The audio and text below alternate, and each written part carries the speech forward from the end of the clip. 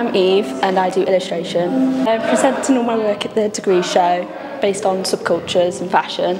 Figuring out where I want to go, experimenting with different styles. I found that I like doing portraits mostly. Basically a lot of digital based, so like Procreate, iPad. I have done a bit of screen printing, so with the Printing Hub, like large base with like backlit film. Meeting new people, just hanging out with them, just people who are just I get along with.